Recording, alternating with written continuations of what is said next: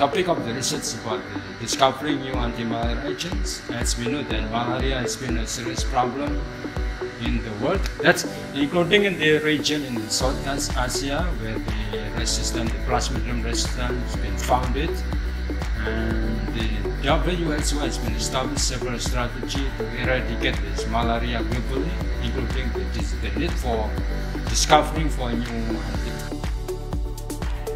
In this research, we know that the Indonesian, the indigenous people of Indonesia has been survived from this infectious disease by using medicinal plants that have been used from generation.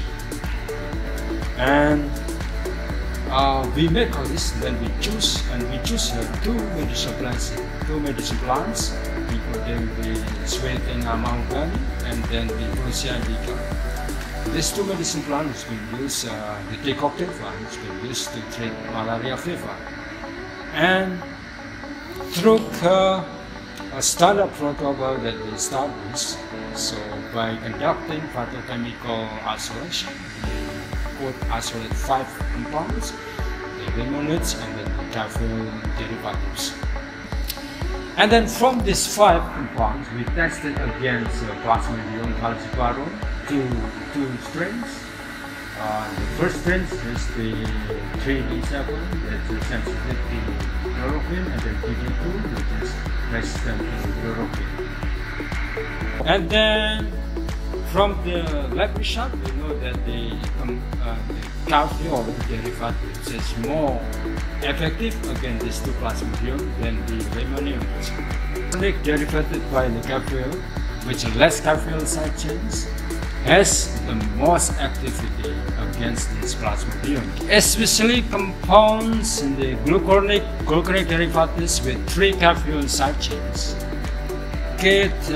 inhibit the plasmodium, which IC50 in micromolar about less than 9 micromolar, which is good for prospecting for new drugs.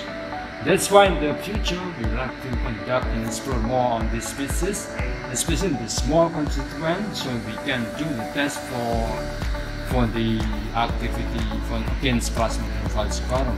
So we can overall claims that these medicine plants, even traditionally these used to treat antimalarial, and we give a proof that scientifically based on the lab research that this medicine plant can be used to treat malaria fever.